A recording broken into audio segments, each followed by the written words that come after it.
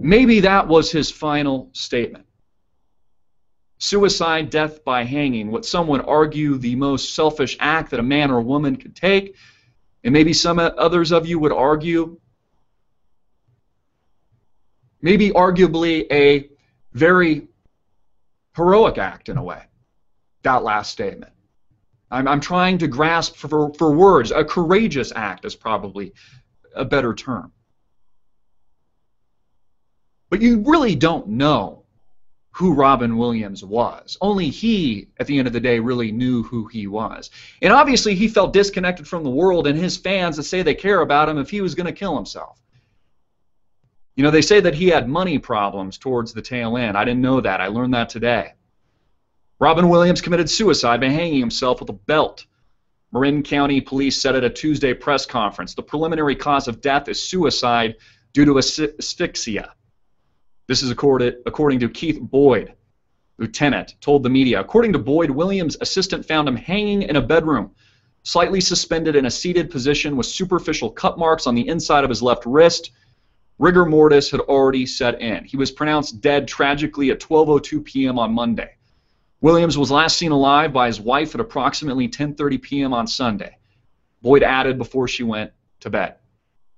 So he was discovered by his assistant. You know, all the great, wonderful films that Robin Williams made, many favorites that you might have that I'd like to hear that you can put in the comments right now live. Mrs. Doubtfire, one of his great comedic tributes, where I would agree with the assessment that Robin Williams, according to Steven Spielberg, really was and used to be and was the lightning rod of comedic genius, truly a genius who battled depression, severe depression, also alcohol addiction and cocaine addiction, who made light of it in his comedic stand-up routines that many of you are familiar with. The other movies, 1989, Dead Poets Society, 1997, Good Will Hunting, proving that he can do both drama effectively and also comedy. Jumanji, What Dreams May Come, Hook, Good Morning Vietnam, Jack. One of my personal favorites put out in 1999, Bicentennial Man, where a lot of what's happening now in the real world with the Google algorithm and the merger of man and machine and this transformation of human beings and what it means to be a man and or a woman with the machine. This transhumanism explored in Bicentennial Man, where Robin Williams was much of the theme and was much promoted in the film. There was a big activism and push for machines to be recognized with the same rights and freedoms as regular Americans or regular human beings had. All of this explored in these beautiful pieces that made up the history of films. 4 films actually still set to come out that Robin Williams had filmed before his tragic death. You know, TMZ's all over it. CNN's all over it. CNBC, MSNBC, Bloomberg's all over it, capitalizing on the 24-48-hour news cycle that makes up Robin Williams' death, pretending like they care when they don't. Because the reality is they'll be off and running to the next story tomorrow. So I don't think that we should pretend to really care. We might think it's tragic, but none of us, unless you're an immediate family member or friend, knew Robin Williams personally. And that's the point that I was trying to make, and I think that's the point that we should make. You know, America is full of its own shit. We're full of our own bullshit. Again, as George Carlin said, it's a big freaking feel-good circle jerk, and that's all it is.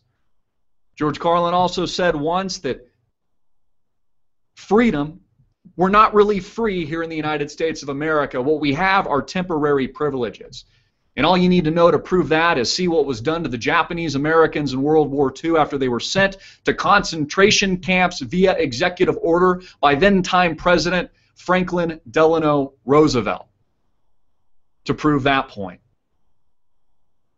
So although absolutely tragic, that is the truth about Robin Williams, folks.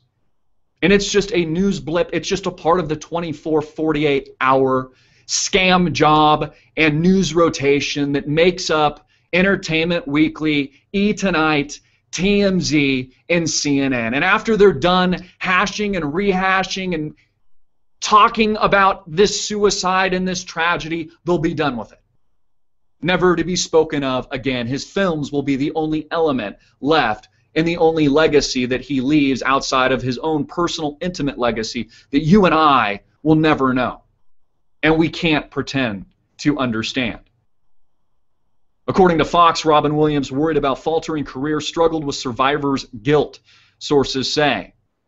Could that perhaps been a motivation and a reason in addition to the depression and his faltering career and or money problems that drove him to this stark reality, to the end game that made up his last moments and his last breath? And to just point out and to show you, to give you an example of just how ridiculous this is, and to just prove the point, is now Amazon is exploding with sales of Robin Williams memorabilia and films and instant downloads. All of this just one big marketing, last-ditch effort around Robin Williams to make more money for the Hollywood elite, which is exactly what they are. Again, do these people really care? Do they really give a shit about this person? Or is he just being marginalized and whored out and used by these institutions that make up America today, that make up Hollywood and the entertainment industry? Again, all of this blasted across the headlines. Robin Williams hangs himself, the sheriff says. Preliminary details revealed. You know, looking through some of the comments in the video today, most of which our audience is in agreement with, and again, proving the point, this video much more popular than anything I've ever put out. At least it appears at this rate, at this virality, than anything I would have to say about the president in these anti-constitutional wars, in this anti-congressional approach to deciding as a dictator to engage independent sovereign nations overseas. Again, where are all the critics? Where is the Bill Maher's of the world, the big Obamanoid freaks, the big supporters that supported him in 2008 in his anti-George W. Bush and anti-war rhetoric and anti-Iraq rhetoric? Where are these people now defending themselves? And the reason you're not hearing from them, the reason you only hear crickets today, is because they can't defend themselves. All these people realize that they were conned by the biggest con man in the history of the world. That the president today, Barack Hussein Obama, is no different from George W. Bush. I would argue worse. Again, at least Bush sought and respected our constitutional government. At least he sought approval from our branches of government, our representative leadership, before killing and murdering people overseas. And the mainstream media wants to pitch this as targeted. They want to pitch this as limited airstrikes. They want to massage the turd and make it all fluffy and real pretty. But at the end of the day, this is murder, folks. This is killing overseas. And there's nothing pretty about any of it. This is the reality. While the president golfs, the world burns. But Americans don't really care. What they pretend to care about as they circle jerk and stroke themselves off is the American gangbang that makes up the Robin Williams suicide scandal.